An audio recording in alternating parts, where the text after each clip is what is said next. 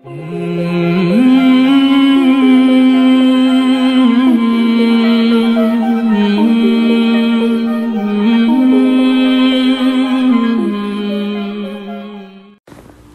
علیکم ورحمۃ اللہ وبرکاتہ۔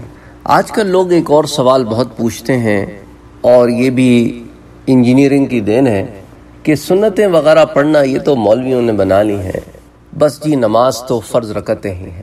اس طرح کی باتیں جو ہیں وہ ایسے پلیٹ فارم سے سننے میں آتی ہیں جنہوں نے دین میں انجینئرنگ کی ہے، دین سمجھا نہیں صحیح طریقے سے۔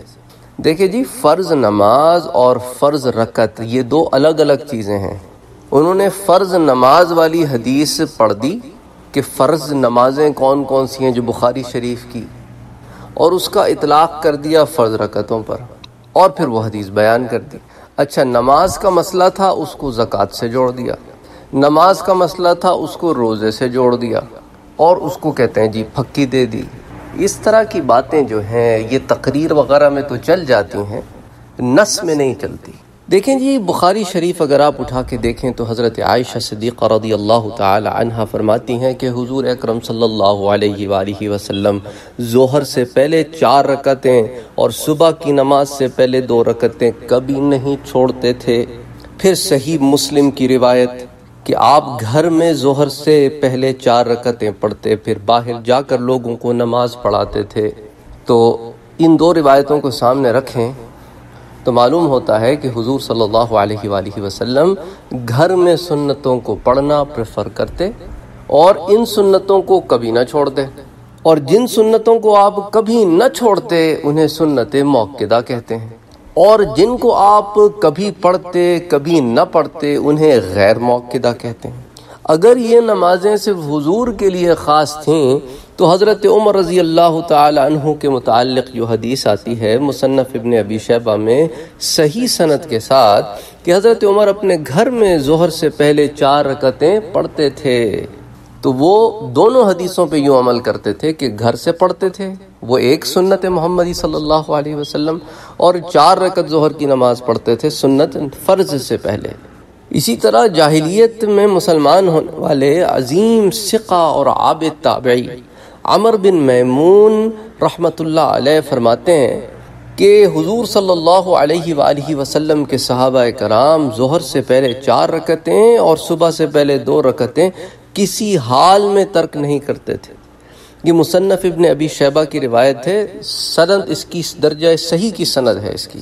تو اگر یہ معاملہ صرف حضور کے لیے خاص ہوتا تو صحابہ کبھی اس کا اہتمام نہ کرتے، وہ کہتے جی کبھی پڑھا کبھی نہیں پڑھا، لیکن صحابہ سے ہمیں اس طرح کا کوئی معاملہ سامنے نظر نہیں آتا۔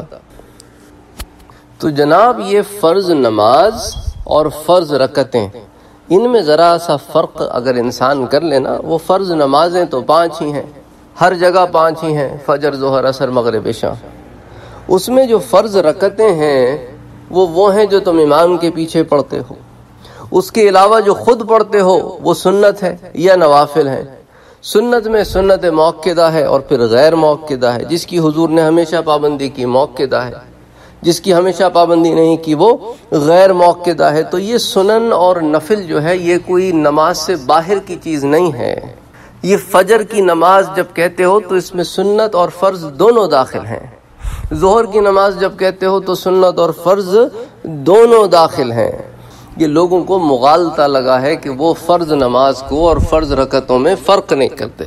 اب مجھے یہ بتاؤ کہ جب نماز فرض ہوئی تو صحابہ نے جو حضور سے پوچھا کہ نماز کیسے پڑھیں تو حضور نے کیا جواب دیا؟ صلو کما رأیتمونی اصلی، ایسے نماز ادا کرو جیسے مجھے ادا کرتے ہوئے دیکھ رہے ہو۔ تو حضور نے صرف فرض نماز ہی پڑھی ہے نہ، مجھے بتاؤ حضور نے کیا صرف فرض پڑھے ہیں؟ سنتیں پڑھی نہیں، اور اگر سنتیں پڑھی تو پھر صحابہ نے اس کی پابندی کیوں کی؟ تو حضور نے فرض بھی پڑھے، سنت بھی پڑھی، نوافل بھی پڑھی۔ فرائض، سنن اور نوافل کا نام ہی نماز ہے۔ قرآن مجید میں کہیں بھی نہیں لکھا کہ اللہ نے صرف فرض پڑھنے کا حکم دیا ہے اور سنت و نوافل حضور کے لیے تھے۔ ساری نمازیں اللہ کے لیے ہوتی ہیں۔ جو نماز جماعت سے پڑھتے ہو وہ فرض رکعتیں ہیں، جو غیر جماعت سے پڑھتے ہو وہ سنت ہوگی یا نفل ہوگی۔ یہ شیطانی وساوس ہوتے ہیں کہ صرف فرائض پڑھ لینے سے نماز ہو جاتی ہے، باقی کون سا ضروری ہے وہ ادا کریں یا نہ کریں کچھ فرق نہیں پڑتا، بلکہ ایسا نہیں ہے۔ حدیث مبارکہ میں ہے کہ قیامت کے دن حساب و کتاب کے وقت دیکھا جائے گا کہ اگر فرائض میں کمی ہے تو اللہ کہے گا کیا فرائض کے علاوہ نفل نماز ہے؟ تو اگر نفل نماز پڑھی ہوگی تو اس کے فرائض میں واقع کمی کو پورا کر کے اس کا حساب کلیئر کیا جائے گا۔ تو اس سے پتہ چلتا ہے کہ سنت و نفل کی کتنی اہمیت ہے۔ بڑے افسوس سے کہنا پڑتا ہے کہ انسان دنیا کمانے کے لیے نمازوں کو تو چھوٹا کرنا چاہتا ہے، لیکن یہ وہی نمازی ہیں کہ مسجد کے دروازے پر 20 منٹ کھڑے گپے مارتے رہیں گے پر سنتیں نہیں پڑھیں گے، گاڑی میں جا کے سگریٹ سلگا کے 10 منٹ تک پیتے رہیں گے پر نماز نہیں پوری کریں گے، فرض پڑھ کے بھاگ جائیں گے۔ یعنی پرائیورٹیز چینج ہو گئی ہیں۔ پھر آگے ایسے لوگ ٹکرا گئے ہیں جو لوگوں سے کہتے ہیں ہم تو پڑھتے ہیں جی، لیکن یہ مولویوں نے بنا لی ہیں۔ تو بھی تم کیوں پڑھتے ہو جب مولویوں نے بنا لی ہیں؟ تم تو ویسی مولویوں کو نہیں مانتے، مولویوں نے نہیں بنائی ہیں، یہ حضور اکرم صلی اللہ علیہ وآلہ وسلم کا عمل مبارک ہے، جس کو تاکیداً علماء کہتے ہیں کہ پڑھا کرو، کیونکہ حضور نے اسے تاکیداً پڑھا ہے۔